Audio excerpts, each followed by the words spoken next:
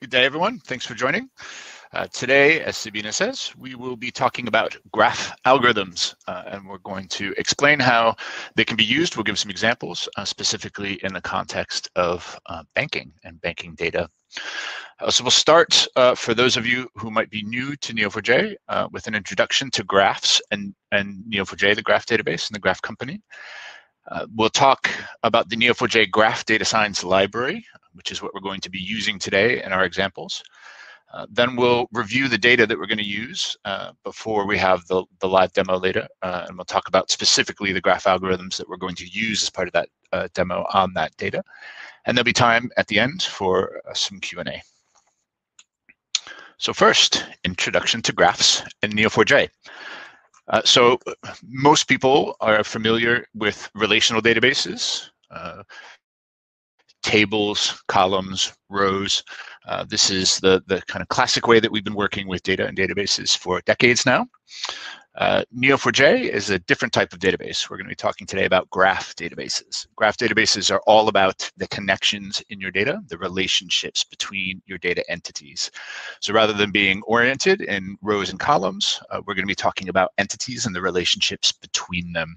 So you can see the difference on the left, the relational approach, on the right, the graph database approach. And this is really powering a new wave of innovation and competitive advantage for people who are using graphs, for companies that employ graphs.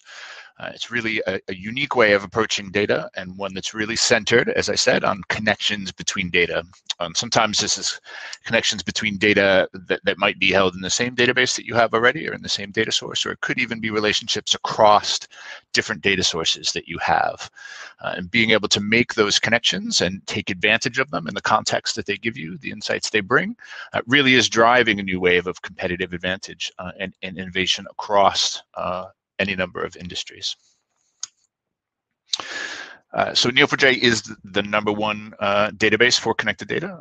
We've been around the longest. We have the highest level of market penetration, the largest number of customers. And Neo4j really is an enterprise-grade native graph database. So what we're going to be seeing today, the Neo4j database in action, is designed specifically for working with graphs. There's no translation layer between another type of database or data store underneath and the graph you're working with. Neo4j's graphs all the way down.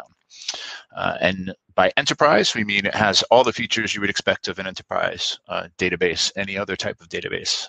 It's ACID compliant, it's scalable, it's performant, it's secure. It comes with a full set of tools for operations and developer productivity.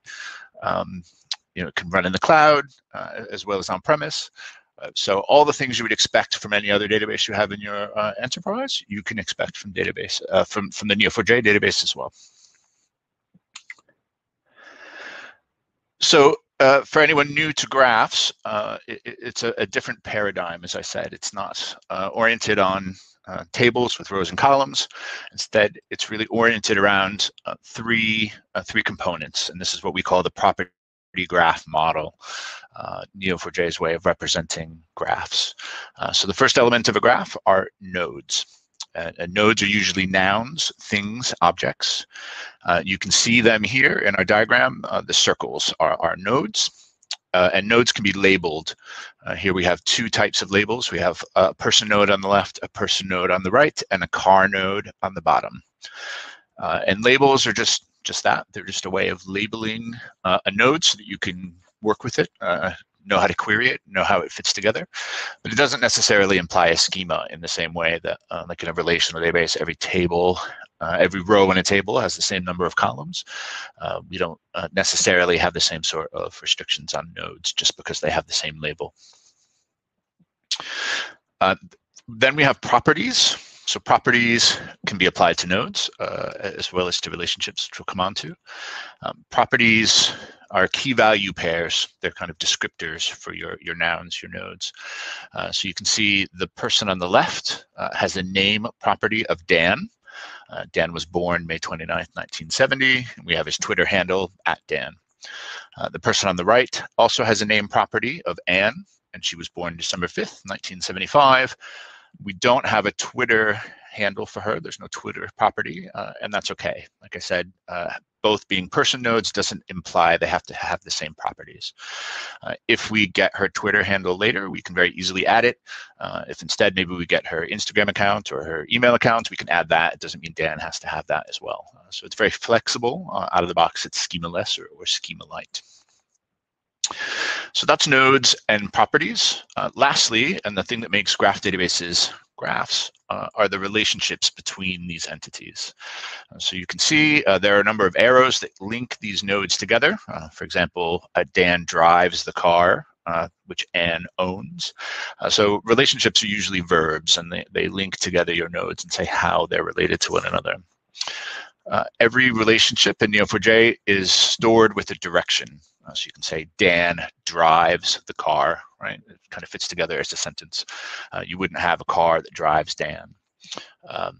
Sometimes the direction is important and sometimes it's less important. So for example, Dan lives with Anne, we can see here, and that means logically Anne has to live with Dan. So we don't then necessarily have to have a relationship in the other direction. We can know that because Dan lives with Anne, she must live with him as well, and we can choose to ignore that direction when we query the database. Other times, the direction is really important. So Dan loves Anne. It doesn't necessarily mean Anne loves Dan back. So here we can see that she does. We have the relationship in both directions, but we would need to know that Dan loves Anne as well as Anne loves Dan. So then we have a relationship in both directions, two relationships. So those three very simple elements are what make up the power of the graph, really. Properties, relationships, nodes. These three things will tie together as we start working with some of our algorithms and visualizations later on in our demo. So the Neo4j Graph Data Science Library. Some of you may be familiar with our graph algorithms package. It's been out for a while. That was produced by Neo4j Labs. The Graph Data Science Library is the next iteration of that, and it's really being productized, kind of moving forward, brought closer into the database product, and really kind of standardized, stabilized, made even more performant and even more scalable. So what are graph algorithms? There's a lot of buzz around them, really. There's a lot of talk about them. People are very excited about them. I'm very excited about them. Basically, graph algorithms are calculations that describe the topology, the shape, and the connectivity of our graphs. It's a way of kind of working with the graph in an automated way to find patterns, maybe, to do global traversals, to work through the paths in our graphs, to get a sense of the structure, to find structure in our graph. To make measurements, approximations, get some heuristics, find things that are important in the graph. But really what it boils down to is it's a way to get new insights or to extract new views of your data, new data from what you already have in your graph.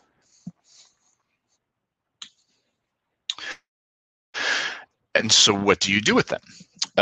We'll see some very concrete examples today, right? And I think this is always the big question.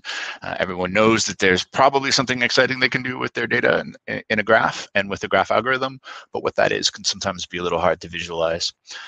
So we'll be looking for patterns in our data. We'll be generating scores against things in our graph, enriching our graph, and today we'll be using that to visualize our data, right, and to understand how we might use that to drive some investigations into fraud or something like this. But you can also, if you do data science or you have some analytics capability, you can take the outputs of these graph algorithms and feed them into your machine learning as new features, right, which then you can use in your data science pipeline. So the graph algorithms in the Graph Data Science Library really break down into 5 main categories, which we see here. The first is centrality or importance, and these are ways of generating scores or determining how central, how well connected, how important nodes are in your graph. Second is community detection, and this pretty much does what it says on the tin. It's a way of finding communities or clusters in your graph, right? And it's doing this not using some sort of demographic data, like by looking at properties and how old is someone, or what do they do for a living, or so on and so forth. But it's looking at their connectivity in the graph, the shape of the graph around them. So how connected are these nodes, and does that fit into a little community by the fact that they're all so well connected to each other. Third is similarity. So this is comparing nodes in your graph and saying how similar they are. Again, not by looking at some demographic information, but by looking at their shared connectivity in the graph and the shape of the graph around them. So how alike are they in the neighbors that they have or in the relationships that they have? Fourth, pathfinding and search. These are ways of evaluating paths in the graph. Neo4j already has a shortest path and all shortest path function built right in that looks at the shortest path between nodes based on the number of relationships or how many hops in the graph that path is. The pathfinding algorithms, many of them take a different approach and instead look at the shortest path using some kind of weight on those relationships. So for example, you could use distance or cost or time or something like this as a weight on your relationships. And then the shortest path will become the one that has the shortest overall time as a weight on those relationships. And lastly, there's link prediction. So this is sort of similar to the similarity algorithms. Again, they compare the shape of the graph around two nodes and use that to predict or to estimate the likelihood that those nodes will be connected in future, right? Or that there is some sort of more implicit link relationship between those nodes that isn't explicit in the graph already. And if you want the full list, here's the full detailed list of all the algorithms that are implemented in the Graph Data Science Library. And you can see on the bottom there, there's a link to the library documentation, which has all the instructions for installation and how to use all the algorithms. And that link will be included with the materials we share afterwards. And you can see there's 4 graph algorithms that are highlighted here. These are specifically the ones that we're going to be working with today in our demonstration. So lastly, we'll take a look at the data that we're going to be using in our demo. When we talk about banking and looking at graphs for banking or data for banking, a bank can have a lot of different types of information, right? You can have internal information, organizational information. You can have information about your customers, about your products and your services. Event data like payments or money transfers, or even third-party data, social media or credit rating agency data and this kind of stuff. But today we're really going to be focusing just on 2 of these areas. We're really going to be looking at customer data and specifically bits of identification you might have about a customer as a bank, and event data, so movement of money, transactions between accounts. So our graph is pretty simple, the shape of it. It's really made up by just a few key components. So we can see clients in blue. So these are customers of our bank. The sort of red and pink shapes, nodes down to the lower left, are the forms of identification that we can have about them. So we could have an email address for a client, a phone number, or this is an American data set, so a social security number. Social security number is a unique identifier for people in the US. And it's important to know that a client could have multiples of these. So we might have more than one phone number, more than one email address, but social security numbers are meant to be unique. In transactions over here on the right in green, these are movements of money. So we have a node to represent the transaction itself. That would have things like what time it was executed at, what the amount was, and so on. And then the relationship between clients is you have one client who performs the transaction, so that's the sender of the money, and you have one client who's at the end of a to relationship from the transaction. So that means that's the person receiving that money. And then over on the far right We're not really going to work too much with this today, but just to give a sense of how else we might be able to extend this data, we could have not just clients, like regular retail banking customers, but also merchants, so we can understand who's buying what from whom, or maybe even some information about other banks. So you might be sending money outside of this bank to another bank, and you would know what banks we're transacting with. There's also some relationships here in yellow.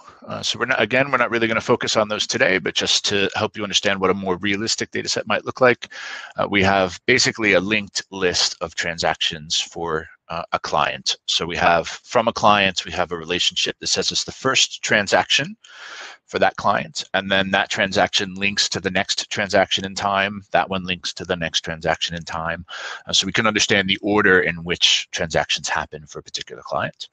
And then the end of that linked list, we have the last transaction. So we can very easily find the last transaction that a customer made and then understand that whole sequence in time. So that's our model. We've done a couple things to the data to get it ready to run some algorithms and to find some interesting patterns. So there have been, this is a randomly generated data set, so it should look realistic, but it's completely fake. It's not taken from any real bank. And a few of the transactions in the database have already been flagged as fraud. So this could be maybe someone rang up and said their credit card was stolen and they didn't make that payment, or maybe some other analytics or manual process has led someone in the bank to flag a particular transaction as fraud. So we know there's a couple fraudulent transactions in the database. So we can see there's three ways that an account, a client, could be flagged in our database. One is they could be associated with that fraud. So if there's a client node who performed a fraud flagged transaction, that customer is flagged in our database. Another way that you could be flagged would be if you have a social security number in common with another client node. So as I said before, social security numbers are meant to be unique, but if someone has stolen someone else's identity or is using a synthetic identity, they might be using a social security number that someone else is already using. So if two accounts have the same social security number, big red flag, and both of those client accounts are labeled as flagged. And then finally, if you have a client who has more than one social security number, that would be a flag as well. You should only have one social security number. And so if you're pulling data in from multiple sources, or you have multiple different records for a customer, and you find that they have more than one social security number in your graph, that would be another reason to flag. So here we're using the word flagged. We're not necessarily implying that we know something is fraudulent. These people could be victims of fraud as well, right? So we're not necessarily implying that any of these people have done something fraudulent themselves, but it is a reason to flag this account for review because something fishy is going on. So now we'll cover the 4 graph algorithms that we're going to see in action shortly using that same data model. So the first algorithm we're going to look at is PageRank, and this is a very famous, very popular algorithm used by Google, invented by Google to help order search results. And what this is going to do for us is help us find important nodes by looking at their relationships. It's really kind of measuring the flows of money through the graph and to what nodes those flows head towards, right? So you can see here, node B is a big node. It's got direct relationships with a bunch of other intermediate nodes that are a little bit smaller. Those have another set of nodes beyond them that are even smaller. So kind of this measures how influence moves through the graph, right? If money is kind of being transferred to one person and that person then transfers money to another person, the third person in that chain is kind of got a higher PageRank score. Money moves in their direction. And this can be used for things like fraud detection and anti-money laundering. So for example, if we were to look at a graph of my bank and we looked at my node in the bank, we wouldn't expect my node to have a very high PageRank score, right? And if it did, that would be suspicious, right? Why is Joe sitting at the end of all these kind of chains of money? And it can also be used, we'll use it really to kind of prioritize analysis. We'll say, what are the most important nodes in this graph, in this visualization? Where should I be focusing my attention? This is one measure of importance in our graph. And we do that by really looking at the performed and the to relationships. So we look at transactions between accounts. So we've already run the PageRank algorithm for the sake of time, and we took the results of that and stored them in a PageRank property, as you can see here, on our client nodes. So we'll be able to use that PageRank score in our visualization and any kind of investigation we perform. Second, weakly connected components. So what we'll use weakly connected components for is to find kind of disconnected subgraphs in our data, islands of data. And in our case, we're going to be doing that looking for communities based on shared bits of identity. So who shares phone numbers, who shares email addresses, or even who shares social security numbers, right? So in real life, you could use this for something like householding. So it's a common problem for a lot of businesses trying to figure out, your customers might not explicitly tell you who they're related to, who they share a house with, who's in their family, but you might be able to determine this by using a very similar approach, right? Understanding who shares bits of identity and can you build a little community based on that. Also, we'll be looking at it from the viewpoint of maybe stolen or synthetic identities, right? So that looks like this. We use the weakly connected components algorithm using the email, phone, and social security number nodes and the relationships to clients to determine these communities, right? And again, we've run this algorithm already and generated a component ID, and this is what we can use to look at communities. All the clients who have the same component ID are in the same community based on their shared relationships to emails, phone numbers, and social security numbers. Then we'll look at node similarity. So again, we're going to be doing node similarity based on relationships to phone numbers, social security numbers, and email accounts. And we'll say which nodes are the most similar because they have these same neighbors, right?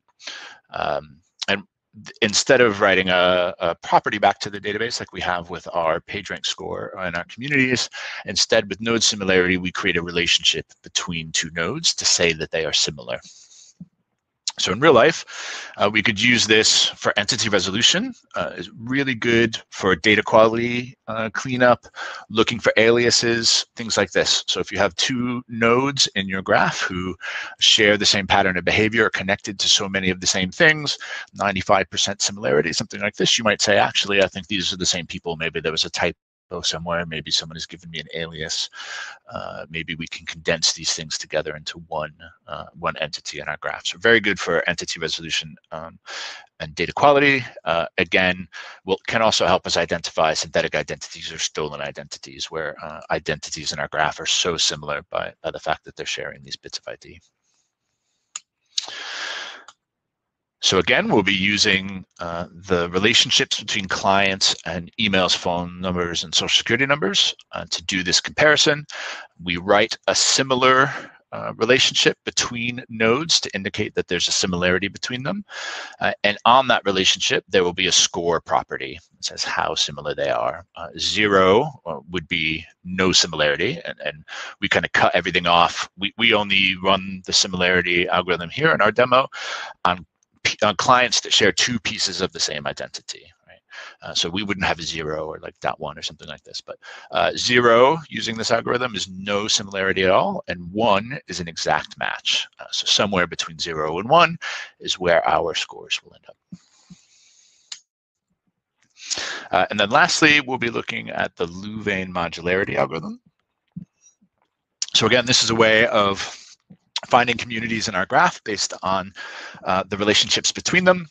The neat thing about Louvain, we won't get into it so much today, but Louvain can generate, it's kind of iterative, so it'll generate a number of sets of communities that a node might belong to until it kind of reaches the end, which is kind of stasis. And you can track those intermediate communities throughout, so you can get a different view of communities within communities within communities until you kind of arrive at the final result. So we'll be looking at this community instead of shared bits of identity like we did with weakly connected components. Today we're going to be looking with Louvain at transaction behavior, so communities that transact with each other. Can we find communities based on transactions between them? So this could, again, be used in real life for things like fraud ring detection or anti-money laundering, where you have a lot of accounts that are transacting with each other more so than other accounts. Okay, and again, that looks very similar to PageRank, where we're using the transaction behavior around nodes to generate the output of our algorithm. We're storing the final Louvain community as a property on the client again, and we'll use that in our visualization and our searches to find groups of people based on the transaction behavior.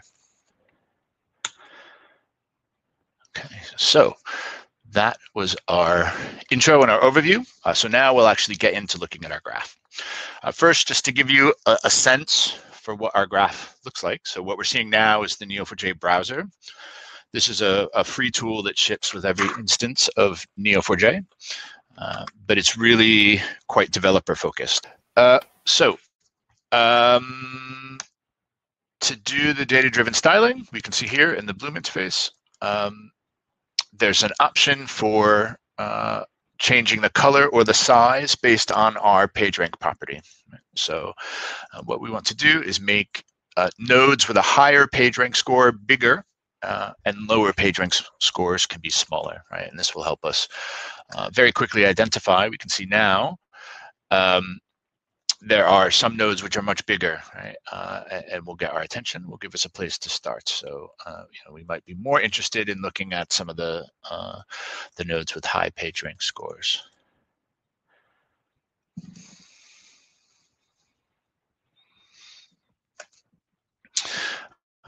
Okay, so we can do the same thing. We know that there's a flag. We know there's a label that can be applied to nodes that are flagged, right? And we might be interested in being able to see those nodes as well, so that it's clear to us which ones might be associated with fraudulent behavior, right? So here we'll apply a red color to any node that has the label flagged. So we can see here in what we've pulled back, there's two nodes here that have been already flagged in our database. There's Sophie and there's Connor. Connor has a higher PageRank score. We can see that straight away. But if we wanted to, we could start to understand, maybe what transactions they've performed, and start to get a sense for what the graph might look like around them.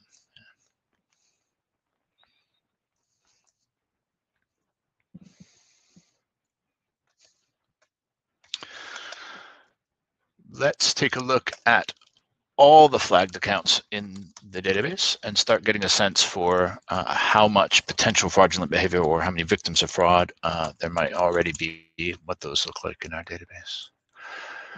So we can see very similar visualization, but here every node that we're looking at has already been flagged, right? Again, if we want to drill in and start to understand maybe why they might be flagged. So here, this node has 2 social security numbers, which would be an automatic reason for them being flagged, as we discussed before. You should really only have 1 social security number in the database. Let's pick another one and see.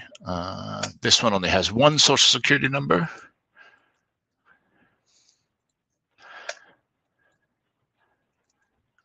See if that social security number there's 2 people who share that social security number. So both Charles and Angel have that social security number, and so that would be a reason for both of them to be flagged, right? So you can really explore the data manually, right? If you're doing a specific investigation, want to start understanding specific details or from a particular starting point. that's perfectly fine in Bloom, right? You can do this sort of searching and this sort of investigation manually. But often what we want is to be able to execute a particular type of query, right? So as a business user, maybe as an analyst, you always want to be able to execute something. You want to look at the, find me the node with the highest page rank and understand the network around them, something like this, right? So as someone who knows Cypher, what I can do is write a pre-written Cypher query, a templatized query that I can then put behind a very simple search phrase so that people can use it, right? So here, for example, we have a number of them that I've already written.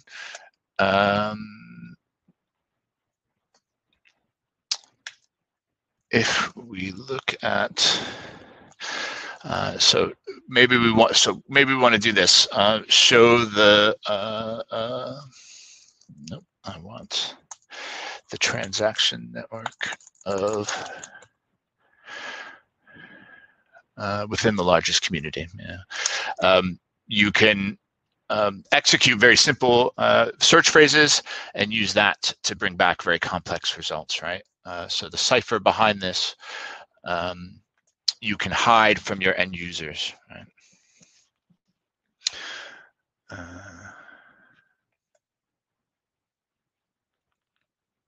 Yeah. Each one of these calls a cipher query, and then that cipher query can be arbitrarily complex, right?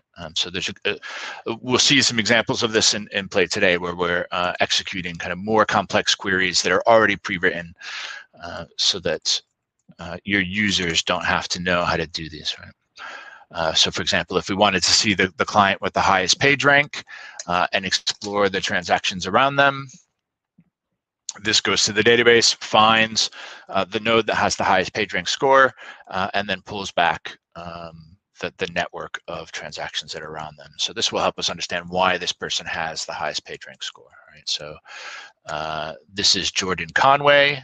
You can see he sits in the middle of a large number of transactions, and it kind of makes sense. You can see visually all these yellow nodes are different clients. The blue nodes between them are transactions. You can kind of see a lot of clients transacting with maybe a node like this one that then transacts with more central nodes, and Jordan sits between these networks of connections, right? So money kind of generally moves towards the outside of this, the little clusters on the outside, the leaves maybe, in towards him, right? Which is why he has such a high page rank score. He sits in the middle of this kind of network of transactions. And this is only looking a few levels out. It can be very difficult to visualize our whole graph with all the millions of nodes. But that's what PageRank does. It considers the whole graph. It looks many levels deep, excuse me, in order to generate these scores.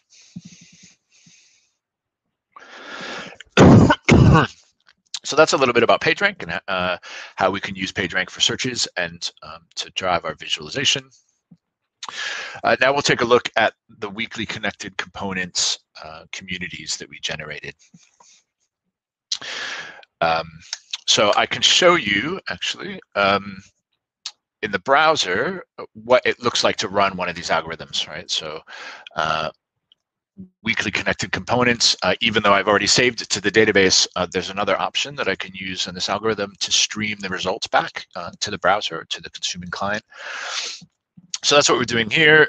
We're using weekly connected components basically to pull back every client and then looking for clients that have the same intermediate piece of ID. So either they share a phone number and email address or social security number, and that's how we drive the creation of our communities who shares these bits of identity, right? So this is what it looks like to call one of the graph algorithms.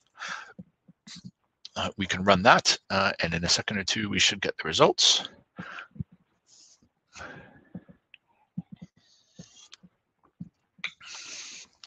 So here's a number of component IDs, community IDs it's generated, and it also tells you how many members there are in that community. So community 106 has 18 members, Community 4932 has 14 members, and this is really just an arbitrary kind of identifier for the community. There's no other meaning behind that component ID. So we've saved those results to our database and the component ID. So we'll say 23. We'll take a look at community number 23. So these are all the client nodes that are labeled with component ID 23. There's 3 of them: Charlotte, Owen, and Neve. They all have the same last name, Harrington. If we expand in the Bloom interface, we want to specify, we're looking for particular relationships in these. So we want to see what email, phone, and social security number they have, right? Which is how we'll know how they form this community. So we can see they each have a phone number and they each have a social security number. All 3 of them, their accounts have the same email address. And if we highlight these things, if we select the social security numbers, the phone numbers, and the emails, and try to expand beyond them to see who else they might be connected to, we can see that they're not connected to anyone else. And so that's what makes this the community, right? You could draw a ring around these nodes in the graph, and no one else is connected to those emails, phone numbers, or social security numbers. It's only these community members who share these bits of identity, and so that's how we've identified them as a community. If we take a look at the one that we just saw from our live results, the streamed results, component ID 106, we can see this is a bigger community, and there's already a few people in there that are flagged, as well as some pretty sizable PageRank scores, right? Bigger nodes than we saw before. So if we take a look at the way these folk are connected, what we can see is a couple sort of little clusters, really. So if we take a look at this group up here at the top, they all use the same email address, and this looks like the Knowles family. There's maybe another family on the right, the Roach family, the Tran family down below. And then really here in the center of all of them, the bridge between a lot of these communities, it looks like it's Kayla Knowles, right? And this email address here. So again, if we were to look at these emails, phone numbers, social security numbers, no one else would be sharing them. This is the community built around these shared bits of identity with that kind of bridge node in between them. Right? So the graph and the graph algorithm are able to do this at scale, right? To generate these sorts of community scores, look at the entire graph and these relationships at scale, and as you've seen, quite good time. So a very interesting way to start finding, if maybe you're looking at KYC scenarios, groups of people that might be sharing pieces of identity. Maybe those are stolen identities or synthetic identities is quite common. So this would be a good way to identify those patterns at scale.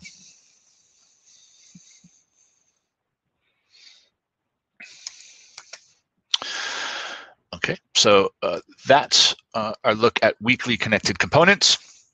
We'll take a look at similarity, and this will be quite similar to what we've seen, I guess, because our similarity algorithm was run on the same thing, the shared bits of identity, right? So rather than looking at large communities who share little bits of identity, here we're looking for client nodes that themselves are alike in the fact that they share at least 2 bits of identity. So we could start just by looking for client nodes that are similar to other client nodes. So we type that pattern into Bloom, and it will return every client node who has a similar relationship to every other client node. And we can see, maybe not unsurprisingly, there's a lot of flagged clients that share bits of identity with each other. But again, it can be, we have PageRank here. We can see which nodes are relatively more important by that measure in our graph. But what we can't see is how similar these nodes are, right? We could drill into them and see this one has a score of 0.33. This one has a score of 0.33. That one has a score of 0.5. It would better, I think, easier to visualize if we apply the same sort of rule-based styling to our relationships for similar. So we can do that by applying a size rule. A higher score generates a thicker relationship, which we can see here. A lower score is a thinner relationship. So again, we can start to visually understand in our graph how different entities might be similar to each other. But maybe we're more interested in trying to see if there's any clients that are unflagged that are very similar to clients who are flagged, right? So if you're not flagged, but you're very similar to a flagged account, maybe you should also be flagged, right? So we have a query written for this, and we can see there are two unflagged accounts that are similar to ones that are flagged. So Annabelle has 0.5 similarity to Alia. If we do the same thing and try to understand why they're so similar, we can see the emails, social security numbers, and phone numbers that they share. So they share two pieces of identity, and then they each have one piece of identity that is unshared. So they each have their own social security number, but they share a phone number and an email address.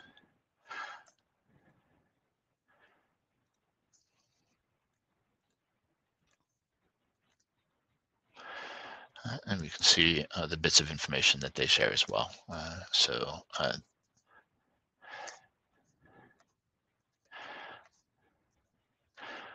They each share two pieces of information, and then they each have their own pieces of information as well.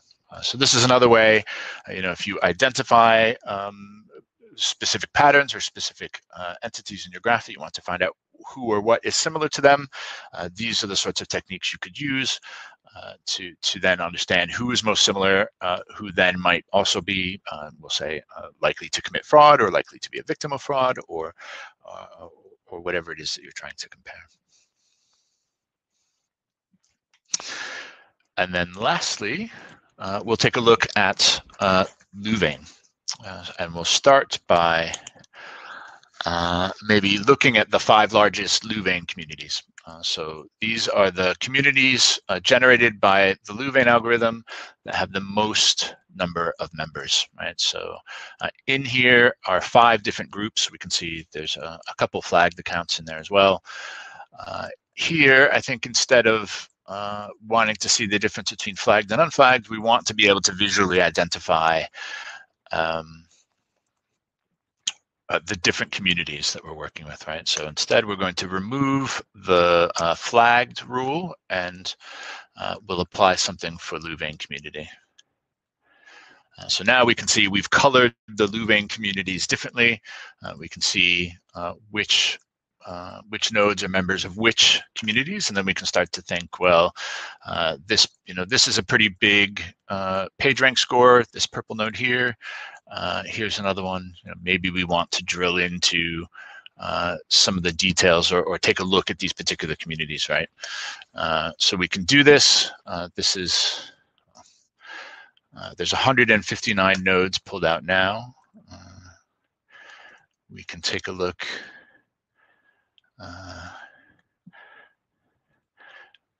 at just the purple ones by dismissing all the other ones.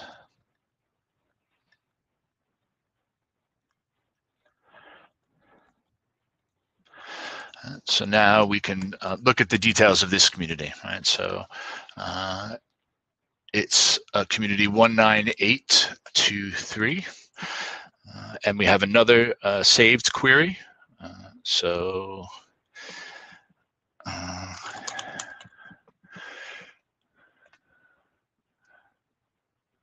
Show transactions among Louvain community. I've gone and forgotten 19823.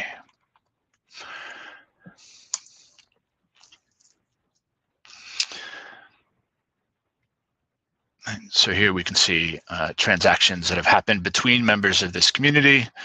And from there, we can start. Maybe we can turn off the Louvain styling and turn back on our flag styling so we can start to understand whether there's anything dodgy happening within this community. We can combine some of these things together. So we could, we have another pre-written query. We want to show the community with the most influential flagged account. So here we're taking an account that's flagged, the one that's flagged with the highest PageRank score that's most influential, and then we're taking a look at the community that sits around that. So again, this is taking advantage of Louvain. We can see it's Aubrey here, who is the flagged account with the highest PageRank score. We can see the community and their transactions that sit around that. So we can see money moves from down here, Nathaniel, Adrian, and Brody towards Aubrey, as well as from Jack here. And then we can see Aubrey has also transacted with Gabriella. Right? So this is the community based on transactions that sits around the flagged account with the highest PageRank score, right? So this might lead us then to take a look at Gabriella, or maybe we want to take a look downstream and say, well, if Aubrey has been flagged and is potentially fraudulent, maybe Colton or Henry or Blake should also be investigated to understand whether they should be flagged or whether they might be involved in some kind of fraud. Okay.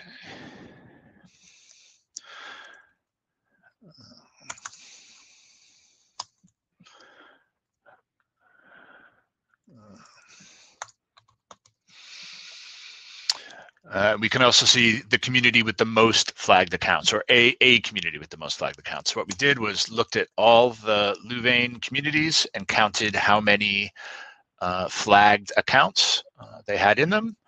And now we're looking at 1. So 3 is the maximum amount of flagged accounts in any of our Louvain communities. This is what one of them looks like. So again, we can see Scarlett here has quite a high PageRank score. We can see money moving towards this account through this network. And again, we can see there's a number of flagged accounts that might make us further our investigation, right? Maybe Scarlett here should be flagged or under investigation because there's 3 flagged accounts sending money towards her account.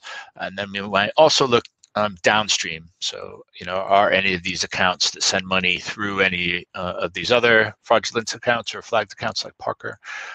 Do we want to look downstream through that community to see what else is going on?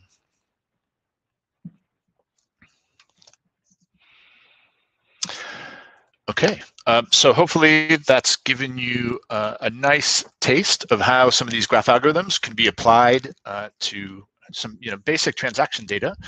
It's a very simple data model. As long as you know who sends money to who, these are the sorts of tools that you can use on top of that data. As long as you know bits of identity about your customers or how they might be related to pieces of ID or addresses or phone numbers, this sort of thing, then these are the sorts of analysis that we can apply, and the ways that we might visualize that output. And so with that, I'll hand over to Sabina for the rest of the time we have for Q&A. Thank you, Joe. One question we received several times is if you can share the demo data and the Cypher queries. So I have good news for the people that asked that question. Yes. So the Graph Data Science Library is kind of just launching. And there's a connections event, the Graph Data Science Neo4j event, which is happening April 28th. There's a series of virtual conferences. I'm doing a similar presentation to this with a few different graph algorithms and a few different approaches, but on the same basic data as part of that conference. And at that same time, we'll be launching a Neo4j sandbox that has this data and these queries on it. So in the next 2 weeks, you can look forward to that. You can just Google Neo4j sandboxes, or we can send a link to the sandboxes after this. There's a number of sandboxes that exist already for all sorts of different use cases, but what you saw today will be turned into a sandbox pretty shortly. Thanks. Another question is, which algorithms could be implemented in real-time process to catch fraudulent transactions? Sure, good question. So just by their very nature, right, just because of the way they work mathematically, some graph algorithms are not very well suited to real-time scenarios. These are algorithms that have to look at the whole graph, that have to do things iteratively. So things like betweenness centrality, that have to compare the shortest path between every node and every other node in the network and count who sits on that path. They're very computationally intensive and they can take a lot of time. So things like that are better suited to run more in a batch mode, right? But other graph algorithms are better suited to being able to run in real time, right? So especially things like the pathfinding algorithms, where you have a start node and an end node, and you want to find the shortest path between them by using a weight. These sorts of things are good for running. Some of the other algorithms you can run in real time. I mean, it depends on the size of your data, I suppose, as well. You saw I was able to run weakly connected components very quickly on my laptop on this sort of data set. So it depends on how much computing power you have, but some algorithms are just like not well suited to doing in real time, but there are many that are. And if you're looking at an isolated portion of the graph, so maybe if you're trying to do fraud detection or prevention, you want to look at the data around the data you're inserting into your graph. So maybe you're inserting a new transaction, you want to look at the transactions around it, or the people near it. If you're looking at kind of an isolated part of the graph, then you could use some of these tools as well in real time. Looking at the time, I'm going to take one last question. This is it possible to implement your own algorithms within the Neo4j environment? Another excellent question. So yes, it is. I mean, you always could. Neo4j allows you to write custom procedures. So anyone who's used any of the graph algorithms before or has used APOC, it's a jar file that you write that uses Neo4j APIs and kind of sits as a plugin in the database. So you could do that. But the graph data science library also comes with some tooling to allow you to implement new algorithms or kind of bespoke versions of algorithms in a much easier way. So yes, it is absolutely possible to extend what's here, to customize what's here, or indeed to implement your own algorithms pretty easily on top of Neo4j.